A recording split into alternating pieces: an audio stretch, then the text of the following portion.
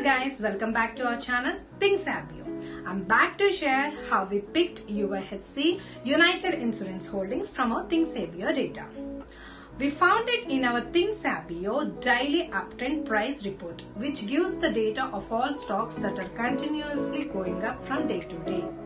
Well, we found UIHC that has been steadily going up since 7 days starting from Feb 26th. On Feb 26th, it is $1.76. As of pre-market, today price is at $2.80, which is as fabulous as ocean front view of 59% returns in just 7 days. Insurance companies are always super safe haven is what our legend Warren Buffett sir believes in. UIHC has amazing 185% YTD returns so far. As per Q4 filings, Morgan Stanley has increased shares of UIHC by 41%. And we have SC33 transaction on Jan 10th by Coastline Square LLC, which gave us more confidence.